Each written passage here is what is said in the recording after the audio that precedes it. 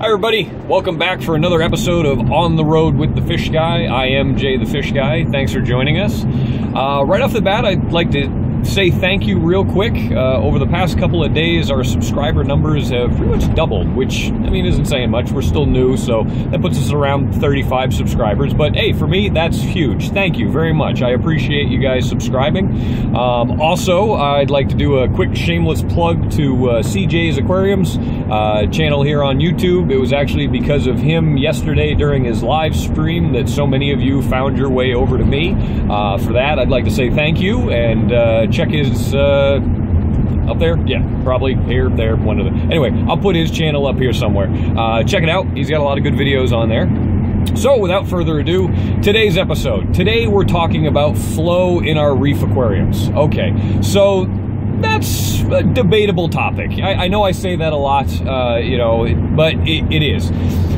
It depends on what type of power heads you're using, whether they're the standard jet power heads, the older school ones. Not too many people still use those, but still applicable because somebody might. So whether you're using something like a Maxijet with just a nozzle, whether you're doing things like Koralias, which brings you over to a prop pump, all different brands of those now. You got the Jebo wave makers, you got Vortex, you got the Gyre pumps.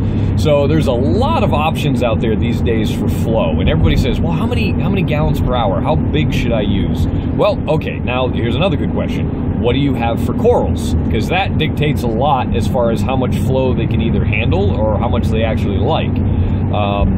SPS corals are obviously probably the most demanding in terms of flow. They really like a lot. But that comes with a caveat. If you are blasting them literally right in front of your power head, you're going to blow the tissue right off. It doesn't matter how high flow friendly corals are, don't overdo it. LPS are probably the worst when it comes to this because you can actually blow the tissue right off the skeleton. The worst by far are probably hammers, torches, any of the Euphyllia species. Definitely don't want to hit them with too much flow. So, how to make all this into a short answer? Okay, well, I don't like using a straight up gallon per hour rule for a size of tank or a type of coral. I'm sorry, I don't have that answer for you.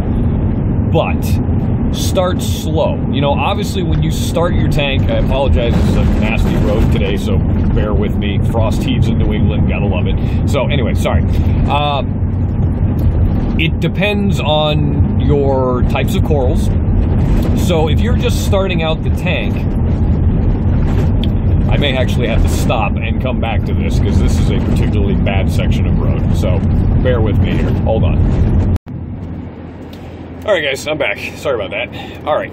So your tank, you probably won't be starting off with corals. Obviously, everybody needs to cycle their tank, get the rock in there, get some fish in there. So it's during that period of time that you should really watch the tank. Get a couple of power heads. I do recommend any of the prop style power heads. It doesn't have to be a wave maker. Those could come later if you wanted, and if you're on a budget, hey, a Koralia or something similar, just a standard speed power head, those are still great power heads. But the prop ones, you can move a lot more water over a much more dispersed area, and that's what you're trying to do. You're trying to get all the water moving and circulating around and try to get as much flow in there as possible without irritating the corals and without blowing the sand all around so it looks like a snow globe. So try a couple of power heads or even just one, and while you have your rock in there and some fish in there and you're feeding and you're doing a little maintenance on this tank, you know, kind of see how everything's working out. Do you have pockets in the tank where food is collecting or waste is collecting, and it's like a little pit in the corner where everything just kind of settles? Can you move rocks around and you have massive amounts of detritus or algae that just kind of fluff right off as soon as you move the rock? You know, those are indications that you don't have enough flow in the tank. You know, if you can point the power head at the rock and everything just goes puh, and you got a shitstorm in the tank, sorry, excuse my language, if you got stuff just going everywhere in the tank, odds are you don't have enough flow. So again, everybody's tank is unique. Even just simply how you have the rock set up can dictate whether you need 1 power head, 2 power heads, the bigger size of power head, how long the tank is, you know, everything goes into play. So I don't like to be put into a cookie cutter mold of, oh, you have a 75-gallon tank, you need 3,000 gallons per hour of power heads. It's just not right, because again, the brands of power heads are all slightly different.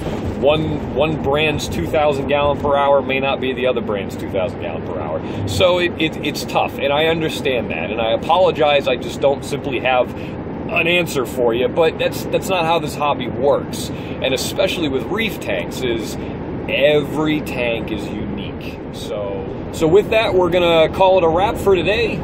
Thanks a lot, guys, for watching. Thanks for subscribing, and we'll see you next time. Thanks.